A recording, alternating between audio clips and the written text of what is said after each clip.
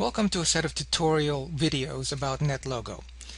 Netlogo is a computer programming language and programming development environment useful for designing simulations of scientific and social phenomena. Let's take a look at a couple here. Suppose we take a look at a set of bouncing balls. We can change the number of balls or increase them. We can increase the speed, although the video may not keep up. So you can see that we can take a simulation and change its conditions as we like. That's one of the magic properties of Netlogo. Let's take a look at something else. Here's a waterfall. We can change the force of gravity, make it lower so the balls bounce.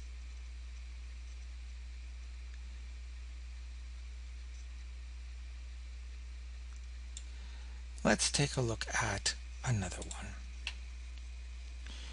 We have a set of termites here, which, when following very simple rules, turn out to magically build a set of twig piles. Why they do that is an interesting mystery that you can actually delve into by taking a look at the information tab on this particular model.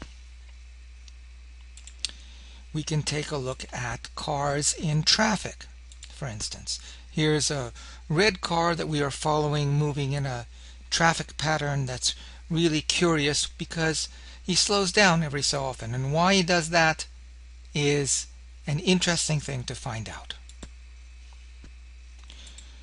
We can also go to social science simulations like this one that simulates the spread of AIDS and immunity to AIDS.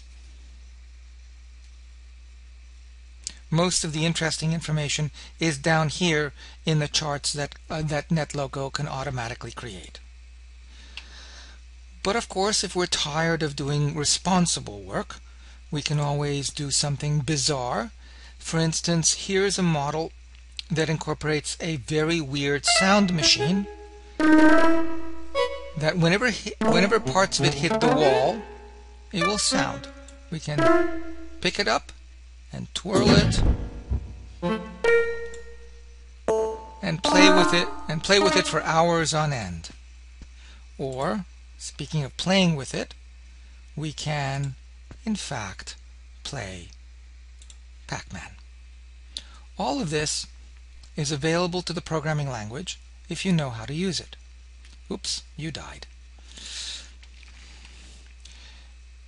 Netlogo was created initially. The idea was developed by a man named Seymour Papert, a brilliant cognitive scientist and computer scientist who was one of the first developers of a language called Logo, which he designed in the 1960s to teach children how to program. And the basic idea involved a turtle, which looked like an upside-down clear plastic salad bowl and was able to run around on a table on the ground and draw things according to very simple commands that even a child could program. This idea led to the Logo language and to its offshoots, and ultimately to Netlogo, which was designed by Dr. Wilensky there on the left sometime in the 1960s, and that is the language we're using now.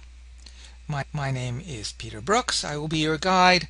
I'm a teacher at Stuyvesant High School in New York City and president of Micromind, and also world-renowned sleeper.